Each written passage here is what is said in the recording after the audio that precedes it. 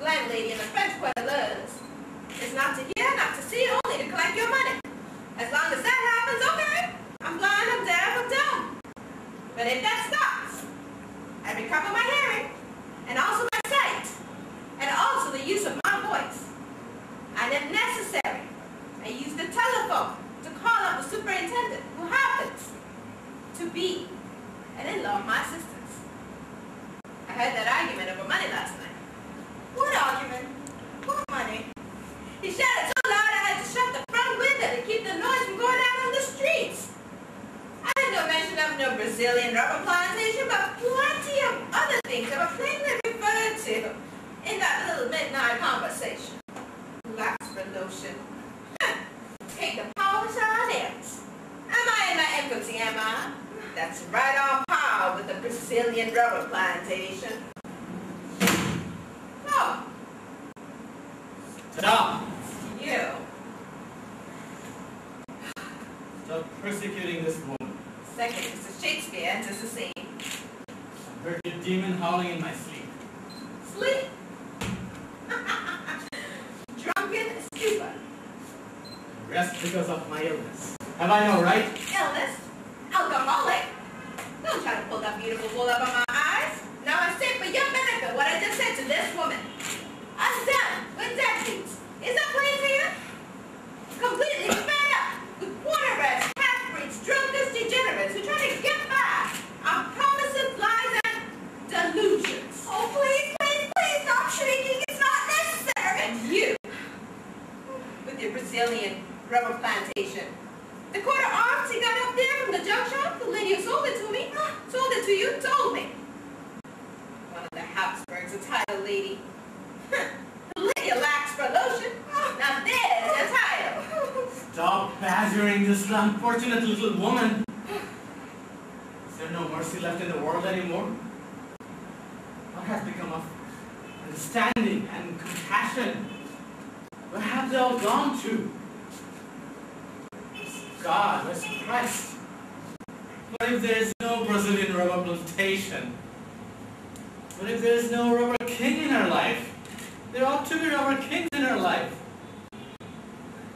She to be blamed because it is necessary for her to compensate for the cruel deficiencies of reality by the exercise of a little, what shall I say, God-given imagination. No, no, no, no. It isn't imagination. I ask you to please stop spitting in my face all those high-flown speeches.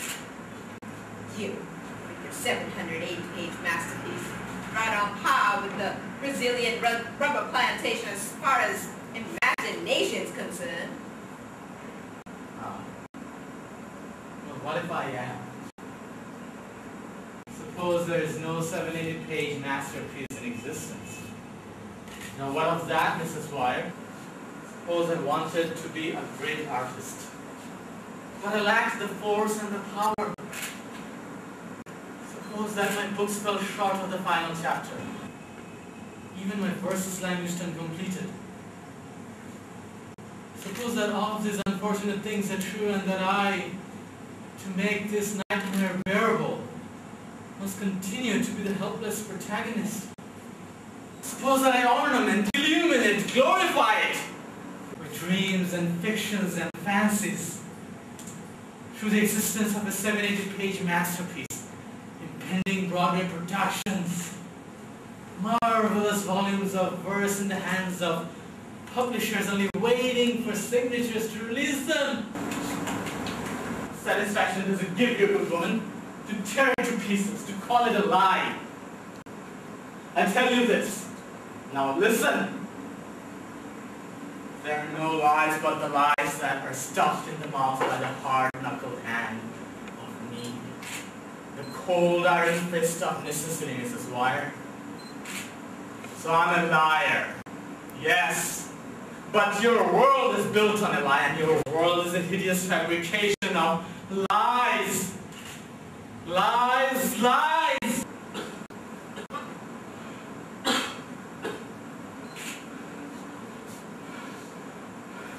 You said, my son, I'm tired, I have no money to give you, so go and leave this woman in peace. Get out. Go. Get away.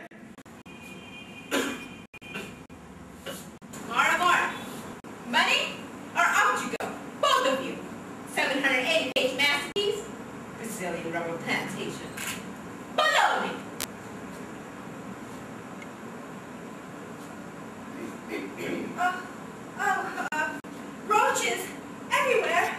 Walls, ceilings, floors. This place is infested with them. I know. I suppose there weren't any roaches on the Brazilian rubber plantation. No, of course there weren't. Everything was immaculate. Immaculate, always. The floors were so bright and clean. They used to shine like mirrors. I know. And the windows. I suppose they commanded a lovely view. Only a mile or two. On a very clear morning, I dare say it was possible to distinguish the white chalk cliffs of Dover. Across the town. Oh yes, on a very clear morning it was.